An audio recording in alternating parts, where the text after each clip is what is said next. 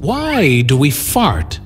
That question popped into AumSum's mind one quiet afternoon as he sat in his room, flipping through a book, only to be interrupted by a loud, unexpected sound coming from himself. His eyes widened, and he paused, completely still. It was unmistakable. A fart. A real, rumbling, squeaky little puff that came from nowhere and left behind nothing but mystery and a very curious AumSum. He glanced around the room as if the furniture might be judging him, but then he started to giggle. Farting was funny, sure, but what actually caused it? Why did his body make those odd little noises at the most random times? That's what his brain decided to figure out.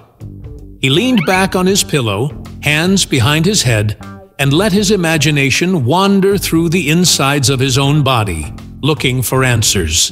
AumSum imagined his stomach and intestines as long, twisty tunnels, like a super-secret factory hidden inside him, working non-stop. Every time he ate, he was sending food down into that factory. Today's lunch had included a big plate of beans, a boiled egg, some juicy watermelon, and a fizzy drink.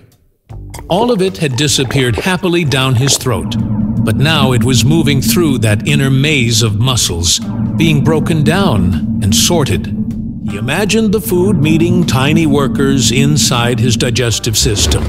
These workers weren't people, though. They were bacteria. Millions and millions of tiny, invisible helpers living in his intestines. And they were busy. Their job was to break down parts of food that his stomach couldn't handle alone, especially things like beans, fruits, and vegetables.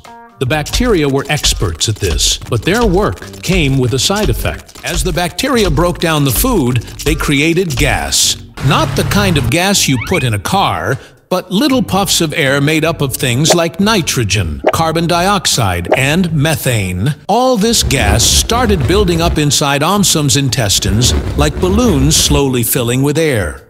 The more food the bacteria had to break down, especially fiber-rich stuff like beans and fruits, the more gas they made. And sometimes, fizzy drinks added even more air to the mix, like shaking a soda can and putting it into your tummy. AumSum pictured the gas trying to find a way out. It pushed and bubbled and bounced around inside his belly until it found the easiest exit. The end of the line, the bottom of the digestive system. That's when the fart happened. Lying there on his bed, AumSum felt another tiny puff escape. He didn't even flinch this time. He just smiled to himself and patted his belly like he was saying thanks to the tiny workers inside.